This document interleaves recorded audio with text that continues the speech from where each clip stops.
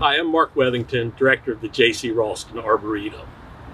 I'm told that this little tucked away spot in Asian Valley was a place that J.C., when he was director, liked to come and sit and think about, life and plants and what was going on in the world.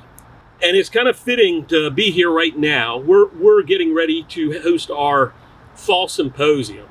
And we have speakers who are going to inspire you about creating displays with plant combinations and upcycled art in the garden and just really wowed plant trials and floral displays.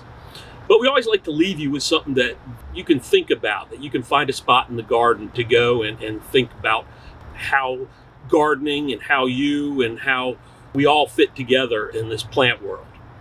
And we're bringing in Jamaica Kincaid, who's a prolific writer, both of books and essays in New Yorker and other magazines, and who's a professor of African American studies at Harvard University.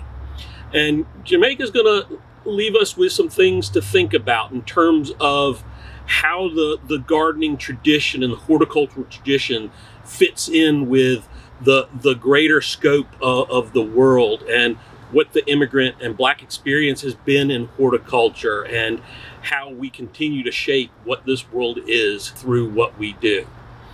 I think you'll find it's going to be a thought-provoking and a really exciting part of this symposium, and the one that's going to have you walking away in days from now really thinking about the garden as a place in the world. So I hope you'll join me. I hope you'll join Jamaica Kincaid and all the rest of our speakers at our fall symposium at the J.C. Ralston Arboretum.